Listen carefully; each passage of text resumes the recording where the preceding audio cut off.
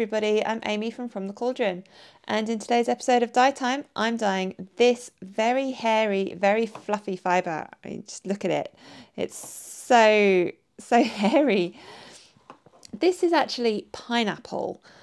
I don't know anything about the process of it going from the plants to this, but I'm very excited to dye pineapple fibre.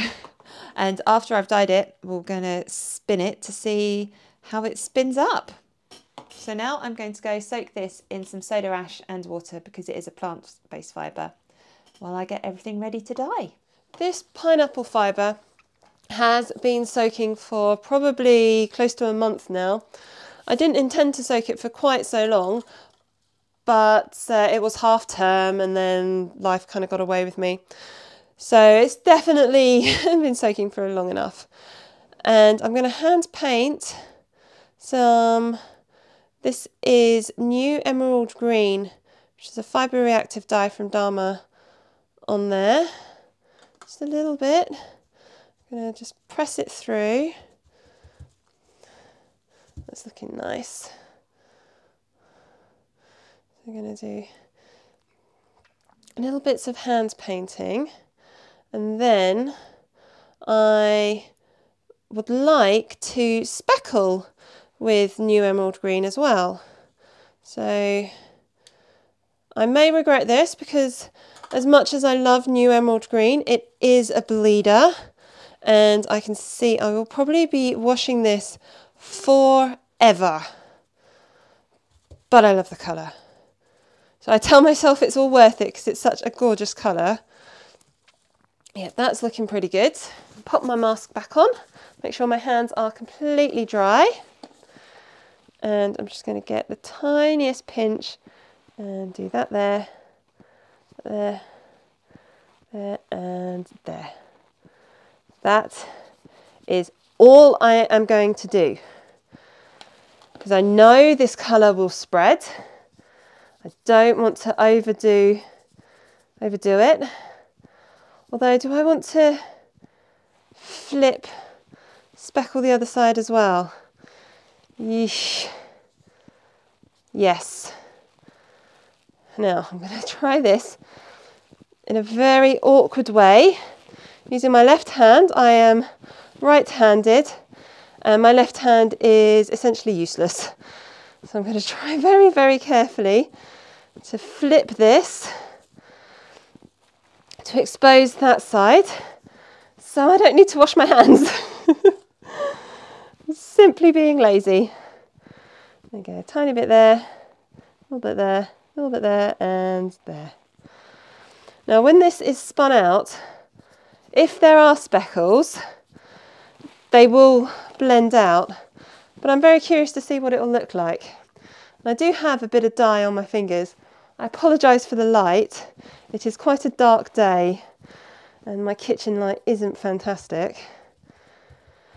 Normally I do this sitting down, but I've hurt my back and sitting at the table hurts a lot at the moment, so I'd rather just stand up. There we go. That is looking pretty good to me. I'm happy with this. So because this is a plant-based fibre, like cotton, it just needs time, it doesn't need heat. So I'm going to wrap this up in the cling film to keep it from drying out. There we go. And leave this for a couple of days and then I can wash it. This pineapple fibre has been sitting here for 2 days now. So let's gently unravel it and wash it. Now there, this is just cold soapy water, and yes, as I expected, there is bleeding. This happens with plant-based fibres. They just don't take the dye in the same way that animal-based fibres do. So this amount of dye, if I was washing an animal-based fibre, something would have gone completely wrong, and I'd have to put the yarn back on the heat with a whole load of vinegar and just cross my fingers and hope that everything would set. But, ooh, be really careful, this is falling to bits. Yeah, this is fairly normal for the first rinse of a plant-based fibre. Now, as I've already shown, this is very, very delicate, and part of it has already separated. It's already fallen to bits. Or has it? Maybe it hasn't. I think it's this bit. So you just got to be very, very careful. And see, on the second rinse, second soak, not much dye is coming out at all. Now, what I like to do with all my plant-based fibres, to save me standing here washing them for hours and hours to get the water to run clear, I just like to soak these in some soapy water.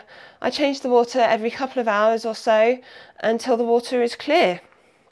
And that takes a lot of pressure off the washing process. And certainly with this fibre, I'm not worried if I don't get the water to go completely clear, because I'm going to be spinning this fibre. And when you spin, once you've spun the fibre, you need to soak your yarn in water to set the twist. So this will be getting another wash anyway, but I just want to get the most of the dye out now. So I'm just going to transfer this to a little pot that I've got, and then this is probably too small, but it's the only one I've got at the moment, and then I'll just change the water every couple of hours until I'm happy with the colour of the water. And here is the finished banana fibre. It is a bit scruffy, yes. I'm used to fibres sort of compacting on themselves a bit, and then you need to go along and separate them to sort of fluff it up and make it look really nice. But this is just, see, this bit has already fallen off. I think that happened when I was washing, and it's just sort of all coming apart. This will spin up easily, but it's not the prettiest of fibres. I don't know if I would need to card this to sort of make it look a bit prettier or what, but if you look past the scruffiness and to the actual fibre, you see just how gorgeous it is. I love this new emerald green, and then you can see splodges of yellow and some bits of blue where I've speckled the dye. If you look at this bit in particular, you can see that I put sort of some of the liquid dye here and here on either side, and then in the middle it's a lot paler, and then you've got these varieties of colours. I think this looks lovely, and I'm now going to go spin this into some hopefully very pretty yarn. And here is my pineapple fibre all spun up into yarn, and that is still crazy to me to think that this is made of pineapple.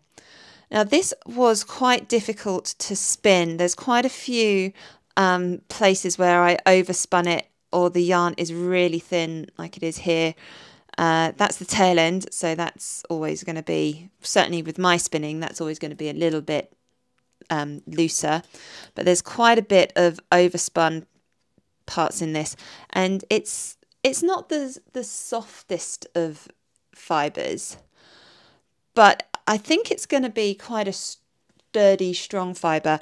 I don't know. Please let me know what your experience of pineapple yarn is. This yarn was so much fun to dye and spin, and I have loved it, and the colours in this are gorgeous. I love that new emerald green. There are some bits that are lighter, but generally overall it is a pretty solid, well, I wouldn't say solid, it's a tonal, I would say, and there's a random splotch of red in there. That could be from another fibre that I dyed. But this was a lot of fun. I have loved every moment of dyeing and preparing this yarn. Thank you so much for watching this video. I hope you've enjoyed watching this video as much as I have enjoyed making this video. As I said, I have loved every step of the way. This has been such a learning curve for me, and now I have yarn made of pineapple, which is something I never even dreamed of. What do you think of this yarn? What do you think of this video? Please let me know down in the comments. I publish a new video every Monday, usually around about 6 PM UK time, and I'm hoping to do some more unusual plant-based fibre dyeing in the future. So make sure you've got notifications turned on and you're subscribed so you don't miss any of these new videos. Thank you so much for watching.